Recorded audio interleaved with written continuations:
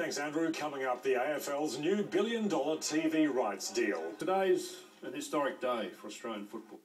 Tonight, what it means for WA footy fans. Royal Wedding Eve. William and Kate in a surprise appearance in London.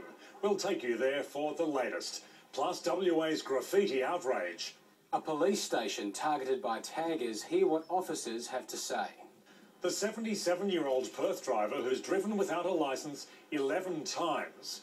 Why the Premier's calling for an army of volunteers. We speak with Justin Bieber's grandparents on his Australian tour. And Daniel Kerr ahead of tonight's Eagles clash with Melbourne.